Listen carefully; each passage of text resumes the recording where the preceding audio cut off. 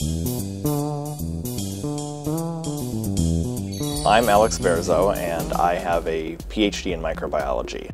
In second grade, I remember getting a chemistry set, and I just mixed chemicals together, and I would follow the instructions because I think some of them were actually sort of dangerous. This is back when chemistry sets used to be really fun, right? And they put dangerous chemicals in them.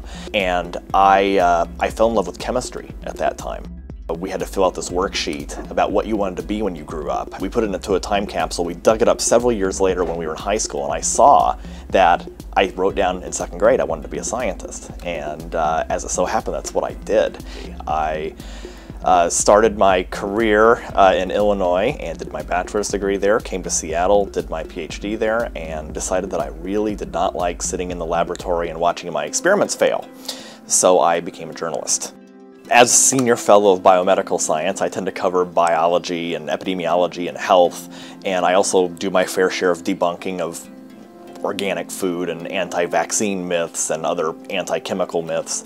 And so it's a mix of biomed and debunkery is what I like to do.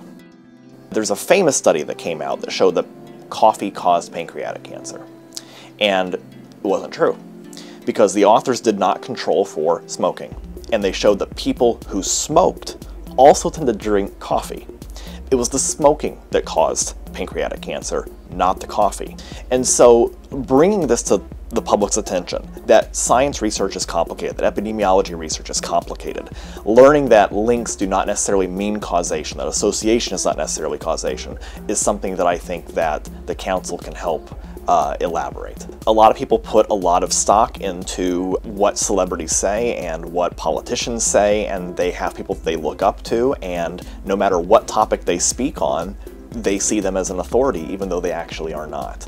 And the truth is that science and health are complicated topics, and we have to have trusted guides walk people through the literature and through what the best science says, and most journalism outlets simply cannot or won't do it. And I think organizations like the Council are here to help inform the public about how to think properly about complicated issues.